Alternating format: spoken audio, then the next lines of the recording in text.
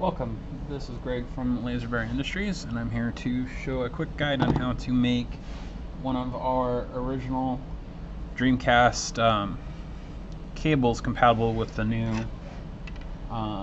Noctua Black Edition fans. So all of these fans come with a 4-pin connector. You can see it's a little wider than the old ones.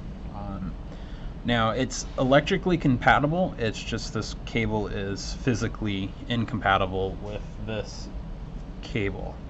So to make it work, you can just see all that's in the way is this one side here.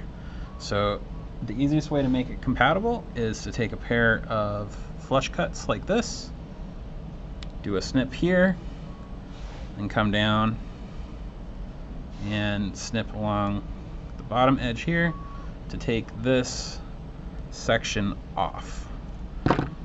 And after you've done that, it is now physically compatible with the cable and will work just the same as with the original, or as though it had a 3-pin connector.